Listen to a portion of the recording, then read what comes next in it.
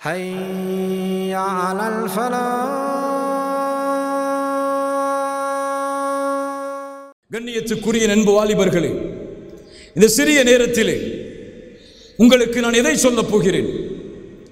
மூத்தவர்கள் அறிஞர்கள் எல்லாம் எமக்கு முன்னால் உட்கார்ந்து இருக்கிறார்கள். அவர்களுக்கல்ல இந்த அறிவுரை, நான் எனக்கு நீங்கள் உங்களுக்கு பகிர்ந்து கொள்ளக்கூடிய ஒரு அறிவுரை. இது மூன்று விஷயங்கள் தான்.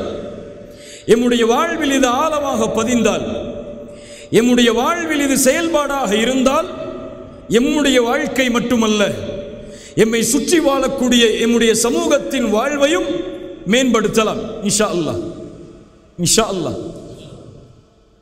முதலாவது விஷயம், நான் உணர்ந்து கொள்ள வேண்டும், நீங்கள் உணர்ந்து கொள்ள வேண்டும், நான் ஏன் படைக்கப்பட்டேன், நான் ஏன் பிறந்தேன், நான் ஏன் வாழ்கிறேன், எதற்காக அல்லாஹ் என்னை படைக்க வேண்டும்?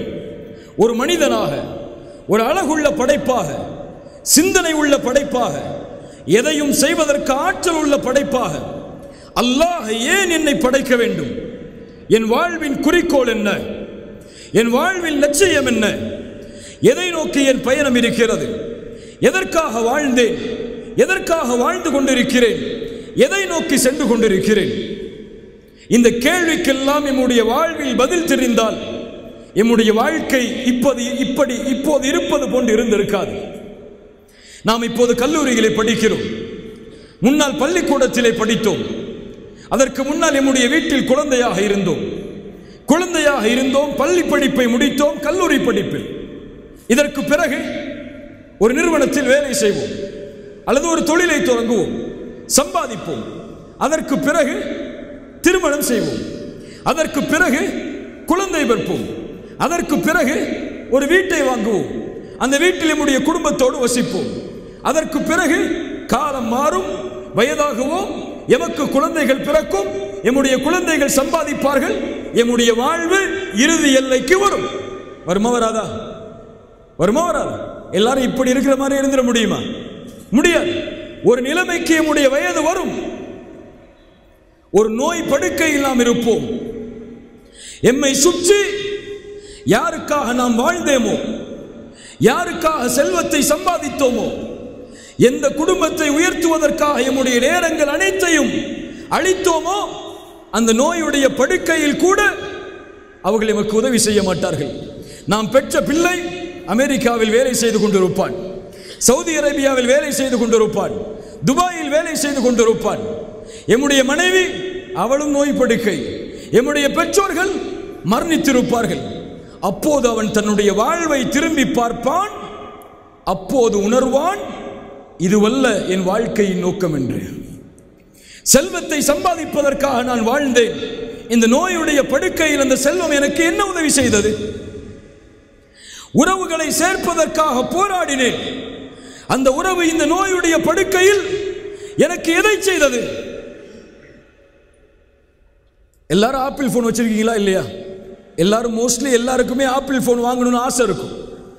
அந்த நிறுவனர் மிகப்பெரிய செல்வந்தர், உலகத்தின் பெயர்களையும் பட்டங்களையும் வாங்கி குவித்தவர். அவர் மரணமாகக்கூடிய தருவாயில் அவர் சொன்ன செய்தி என்ன தெரியுமா? நான் போட்டிருக்கக்கூடிய இந்த ஆப்பிள் வாட்ச் இதுவும் ஒரே மணியை தான் காட்டும், சைனாவில் தயாரிக்கப்பட்ட அந்த வாட்சும் ஒரே மணியை தான் காட்டும். அப்படியா இல்லையா? ஆப்பிள் வாட்ச் வாங்கினா அமெரிக்காவில் உள்ள டேத்தை காட்டும், இந்தியாவில் காட்டாதில்லை. எல்லாம் ஒரே நேரம் தான். நான் போட்டிருக்கக்கூடிய ஆடை இதுவும் என் உடல் அழகை மறைக்கும், மற்றவர்கள் எளிதாக அணியக்கூடிய அந்த ஆடை அதுவும் உடல் அழகை மறைக்கும். இவ்வளவு சொத்துக்களை சேர்த்தேன், இவ்வளவு புகழை சேர்த்தேன், இதுதான் வாழ்க்கை என்று இரவு பகல் மாறாமல் இந்த சமூகத்திற்கு எதையாவது புதிய சிந்தனைகளை கொடுக்க வேண்டும் என்று முயற்சித்து போராடினேன். ஆனால் இப்போதோ நான் நோய் படுக்கையில், நான் சம்பாதித்த நிறுவனமோ, என் தொழிலாளிகளோ, என் செல்வமோ இந்த நோய் படுக்கையில் என்னோடு இல்லை. இப்போது உணர்கிறேன், இதற்காக நான் வாழ வேண்டியதில்லை என்பதை. எல்லோரும் உணர்வார்கள். செல்வத்தை சம்பாதிப்பதற்காக தன்னுடைய வாழ்வை அர்ப்பணித்தவன், தன்னுடைய கண்ணுக்கு முன்னாலேயே செல்வத்தை அர்ப்பணிப்பதற்காக தன்னுடைய உறவுகள் போட்டியிடுவதை பார்க்கும் போது உணர்வான், இதற்காகவா நான் சம்பாதித்தேன் என்று. புகழையும் பட்டங்களையும் பெறுவதற்காக தன்னுடைய வாழ்வை அர்ப்பணித்தவன் உணர்வான், இதற்காகவா நான் வாழ்ந்தேன் என்று. இன்றைய வாலிபர்களின் குறிக்கோளை கேளுங்கள். உங்கள் வாழ்க்கையின் லட்சியம் என்ன என்று என்ன சொல்லுவார்கள்? யூடியூப்ல ஒரு சேனல் ஆரம்பிக்கணும்பாங்க, அப்படியா இல்லையா? அல்லது ஒரு ஷார்ட் ஃபிலிம் எடுக்கணும்பாங்க, அல்லது ஒரு மியூசிக் டைரக்டர் ஆகணும்பாங்க, அட்லீஸ்ட் ஒரு டப்மாஷ் செய்யணுங்க. டப்மாஷா அது செஞ்சு அப்லோட் பண்ணி எல்லாரும் அதை பார்க்க வைக்கணும்பாங்க, அப்படியா இல்லையா? இது குறிக்கோளா?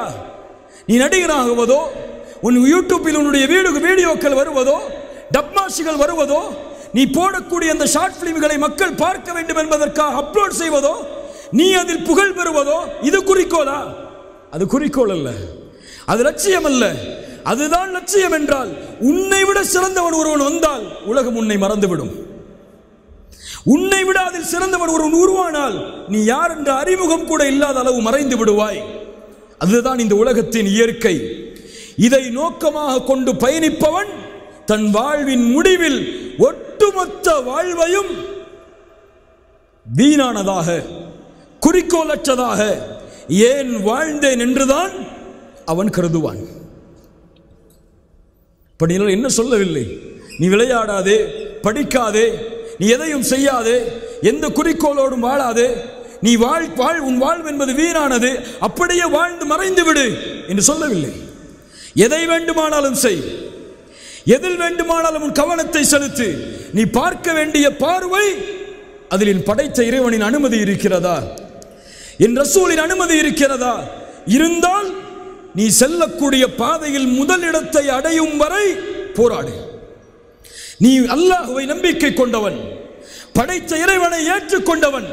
நீ இரண்டாவது தரமோ மூன்றாவது தரமோ பின்னால் வரிசையோ உன்னிடமில்லை.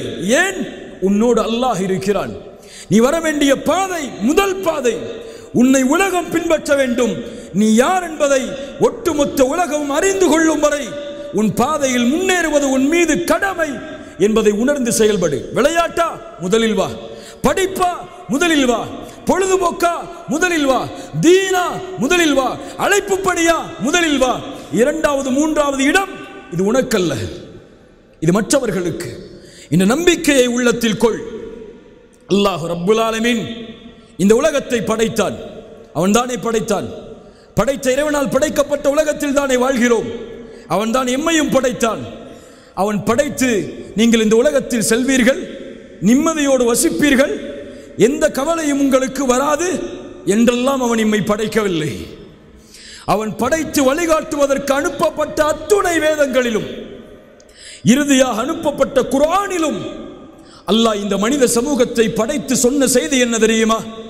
வலனபுலுவன்னக்கும், உன்னை படைத்தேன், உன்னை சோதிப்பேன், எல்லா வழிகளிலும் சோதிப்பேன். பசியை கொண்டு சோதிப்பேன், வறுமையை கொண்டு சோதிப்பேன், செல்வத்தை எடுத்து சோதிப்பேன், உயிர்களை பறித்து சோதிப்பேன்.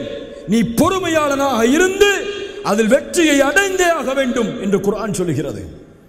யார் பொறுமையோடு சகித்து வாழ்கிறார்களோ, அதில் வெற்றியை நோக்கி பயணிக்கிறார்களோ, அந்த முயற்சிக்கு கூலியை அல்லாஹ் கொடுத்தே தீருவான் என்று குர்ஆன் சொல்கிறது. ஒரு படை தளபதி தன் படைக்கு எப்படி வழிகாட்டுவானோ அதுபோல் தான் மனித இனத்தை படைத்த அந்த அல்லாஹ் இந்த மனிதர்களை படைத்து வழிகாட்டுகிறான். சோதனை வரும்போது துவலாதே, கவலைகள் வரும்போது நெருங்கி விடாதே, உறவுகளை செல்வத்தை உன்னிடத்திலிருந்து நான் எடுக்கும் போது சோர்வடைந்து விடாதே. நீ முன்னேறு. உன் வாழ்வின் இலக்கை நீ அடையும் வரை உன் பாதையில் நீ சென்று கொண்டே இரு. இந்த உலகம் அல்ல உன் வாழ்வின் இலக்கு. நீ வாழ வேண்டிய வாழ்க்கை இதுவல்ல. வாழ்ந்து பிறந்து சாப்பிட்டு கல்லூரிகளை படித்து வேலை செய்து திருமணம் செய்து குழந்தைகளை பெற்று சுகமோடு வாழ்ந்து கடைசியில் மண்ணோடு மண்ணாக மக்கி போவதற்கா இவ்வளவு பெரிய உலகம்? சூரியன் உதிப்பது யாருக்காக? சந்திரன் வருவது யாருக்காக? நட்சத்திரங்கள் உதிப்பது யாருக்காக? மனிதனே, உனக்காக. சூரியன் காலையில் இறைவனுடைய கட்டளையால் உதிப்பது நீ வாழ வேண்டும் என்பதற்காக. சந்திரன் இரவிலே வருவது நீ வாழ வேண்டும் என்பதற்காக. நட்சத்திரங்கள் உதிப்பது நீ வாழ வேண்டும் என்பதற்காக. ஏன் இந்த ஒட்டுமொத்த உலகத்திலும் இறைவனால் படைக்கப்பட்ட எல்லா படைப்புகளும் படைக்கப்பட்ட நோக்கம் உனக்காக. நீ படைக்கப்பட்டது அவனுக்காக. சுப்ஹானல்லாஹ். குர்ஆன் சொல்லுகிறது அதை. அல்லாஹ் சொல்கிறான் இந்த உலக வாழ்வை பார்த்து ஏமாறுபவர்களை பார்த்து, யஅலமூன ظاهرًا من الحياة الدنيا, அவர்கள் அறிந்ததெல்லாம் இந்த உலக வாழ்க்கையின் வெளிப்படையான அலங்காரங்களைத்தான். ஆனால் அவர்களோ இந்த மரணத்திற்கு பிறகு ஒரு வாழ்வு இருக்கிறது என்பதை பற்றிய எந்த சிந்தனையும் இல்லாமல் மறைமுகமாக அதை மறந்து அதை விட்டு பொடுபோக்காகி வாழ்கிறார்கள். அல்லாஹ் சொல்கிறான், மனிதனே, அவலம் யதஃபக்கரு ஃபி அன்ஃபுஸிஹிம், உன் நஃப்ஸையே நீ சிந்தித்து பார்க்க மாட்டாயா? மா ஹலகல்லாஹு ஸமாவாதி வல் அர்த் வமா பைனஹுமா இல்லா பில் ஹக். அல்லாஹ் வானங்களையும் பூமிகளையும் ஒரு உண்மைக்காக இல்லாமல், ஒரு சத்தியத்திற்காக இல்லாமல் அல்லாஹ் படைக்கவில்லை. வஅஜலி முஸம்மா, அதற்கும் ஒரு முடிவு இருக்கிறது என்று அல்லாஹ் ரப்புல் ஆலமீனுடைய புத்தகம் அல் குர்ஆனிலே சொல்கிறார்.